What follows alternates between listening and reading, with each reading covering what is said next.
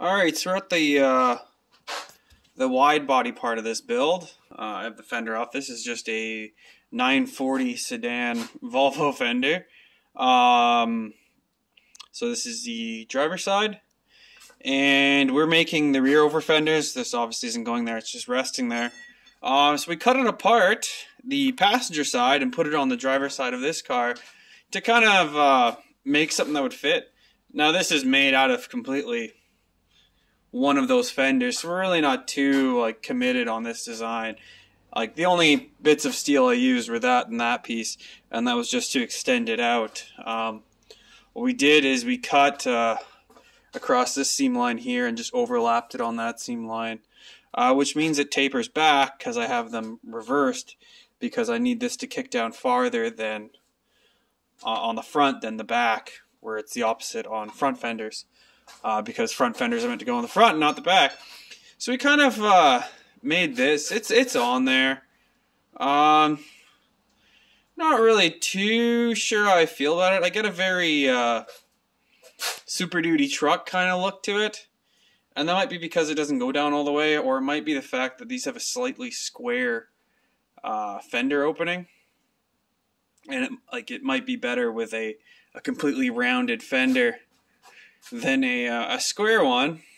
I mean, it also might be the fact that it doesn't match anything else on the vehicle because there's no kitting whatsoever.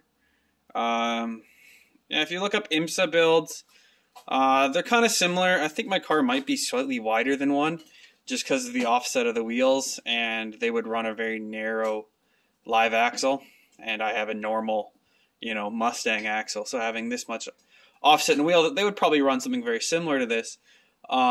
Just means that it's farther out. Yeah, I feel like this is probably like 2 inches farther in. It might look a little bit more sane. Or if I kept more of the original body line and maybe had it come out more. I do like the shelf where it goes straight across. I tried to keep it with the radius of the door to kind of keep that going across, and I think that's okay, but I'm just not sure if it's the square or the flat opening on the top of the Volvo that kind of ruins it, or the overall design of it. Yeah, we're only 4 hours into this job. Oops. Oh, is it locked? Oh, that's why. Somehow it locked itself while I was dicking around with it, and you can kind of see how much it sticks out. So we are maybe out a little bit, as we could bring it in a little bit more, but it seems like on the IMSA builds they don't have much poke, so I was kind of limited to that. What I could do is possibly just trim this out here, and get my nice kind of radius to match the tire.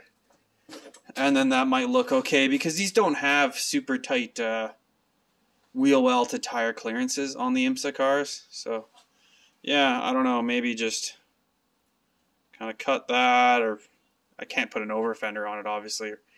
Look real fucking goofy. But, yeah, I don't know, tell me what you think. And I will kind of go from there. I'm not too vested in this, as I said.